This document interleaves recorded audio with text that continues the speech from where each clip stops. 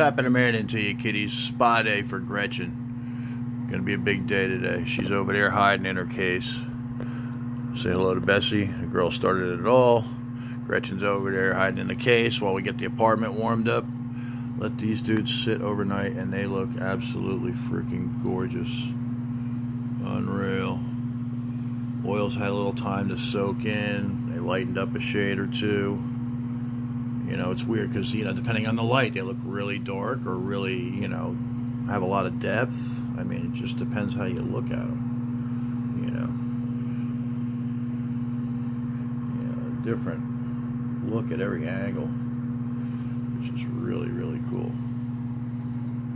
Alright. But anyway, so to get them to where they're at now, process was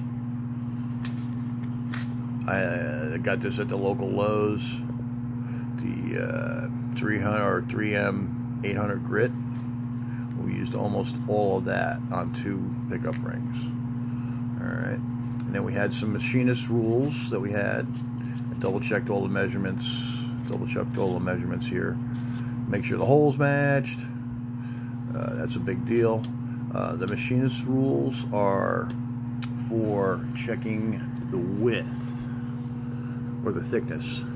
Take that back. If you'll notice, you have one thin, one thick. That's the next side. That's the bridge side. Okay, the bridge side has a taper on it. It's about a 1/16 less than the back side, if you want to call it the back side. All right, both sides they have a taper on them. Kind of hard to see, but anyway, take my word for it. Both sides have a taper on them. And you have to do that yourself. They won't do that for you. They just send the blocks of wood. Any shaping or anything like that is up to you. Alright, so we got the taper, we got that measured out, so we made sure we got those. And then from the 800 grit, we went to green Scotch-Brite. Available at your local frickin' dishwasher restaurant place or, you know, Lowe's.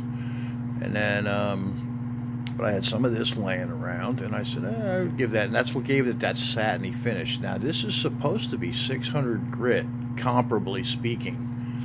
It's supposed to be 600 grit, which technically is supposed to be coarser than 800 grit.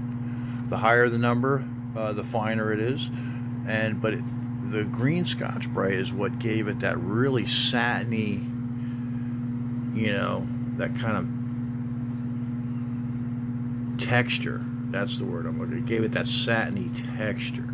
All right, so we went from the 800 to, let's call it the green Scotch-Brite 600. I don't know what, but you know, but as you use them, they get finer. You know, they get a little less coarse. So maybe it's, you know, maybe I don't know, maybe it's a 900. Who knows? But so we went from the 800 to green Scotch-Brite, and then just to knock the dust off, I was like, oh, I got a dish towel here. Alright, so I went and, you know, just, you know, whatever it was, a few dozen times, whatever it was, and just freaking amazing, you know, amazing. Unbelievable. I mean, just turn them into glass, and I'm like, alright, wait a minute, let's get some finer material, and this is the material I used to shine my boots, man. This is my chamois that I used to shine my boots. And it's like super smooth chamois, very fine, cotton, and just, wow. You know, and you should probably be able to see it. You can see the reflection of my finger. Can you see that? Yeah. Okay. So these things are like a piece of furniture now.